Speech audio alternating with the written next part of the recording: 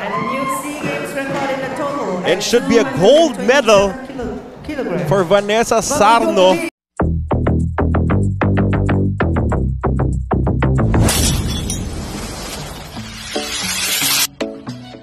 This head-to-head battle between Vanessa Sarno and si Ria Korn kay Pandong.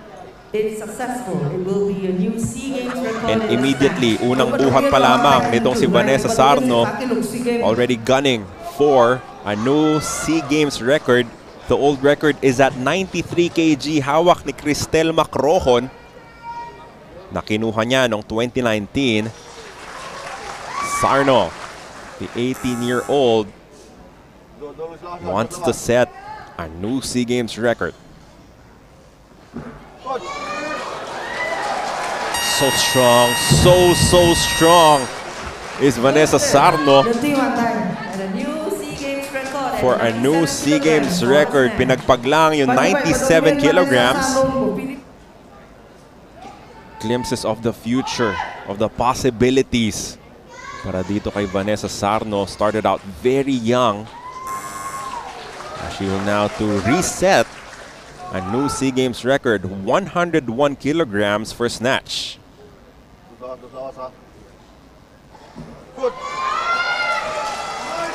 Big smile from Vanessa Sarno. Another good lift at 101. And we have one last one from our bet. Vanessa Sarno, 104 kg to set a new SEA Games record.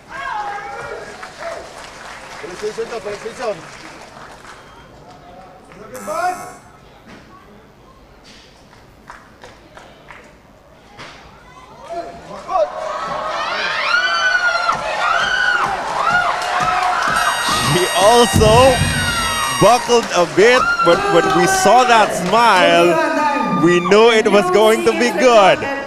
Sarno with an impressive 104 kilograms for snatch.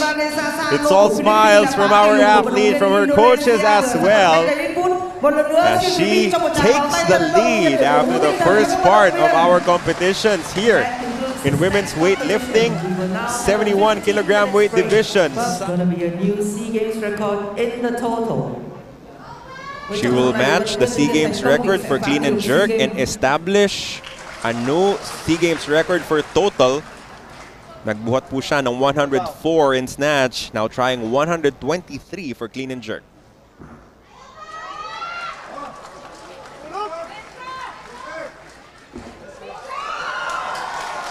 And that is it.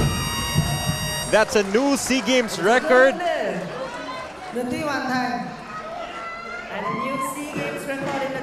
And should be a gold medal for Vanessa Sarno here in the women's 71 kilogram weight division.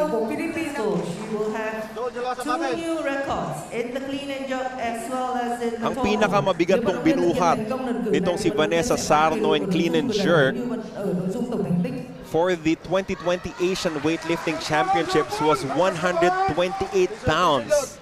Sorry, 128 kilos. And she is trying to eclipse that by going 130 with her second attempt. How strong that lift is, 130. A new SEA Games record for clean and jerk, a new SEA Games record for total. At hindi pa tapos itong si Vanessa Sarno. She's not interested with just the gold. She wants to knock it out of the park. To be this good this early in her career, can't help but be excited of what the future may hold for Vanessa Sarno. 135, attempt number 3.